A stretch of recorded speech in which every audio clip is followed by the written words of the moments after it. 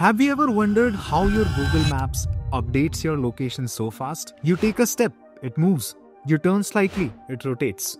If you walk into a building, it updates. So it almost feels instant. Well, you might be guessing in your head, is the GPS.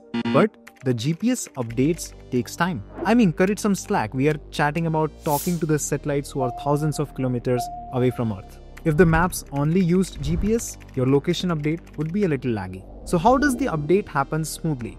The answer is your phone sensors. That is where the real magic happens. Now your phone has primarily three sensors. Accelerometer.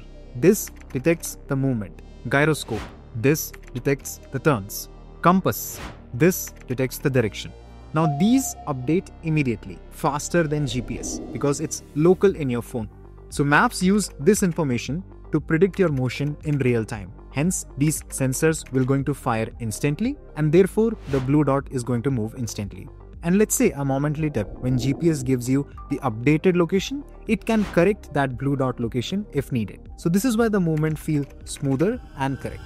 Another reason, your phone is also picking up which Wi-Fi networks are around you, which cell towers are around you. So each of these towers and Wi-Fi networks has a known location. So basically, this acts like location hints, helping the maps to even confirm where exactly you are located. So here's the whole thing in one line. Your phone sensors gives you the speed, your GPS gives you the accuracy, and Wi-Fi and cell towers, they give you the extra cues. So maps is going to blend all of them together, and that is why your blue dot location feels instant and reliable. If you want more simpler explanations of everyday tech, follow 𝗀𝗵𝗿𝗶𝗶.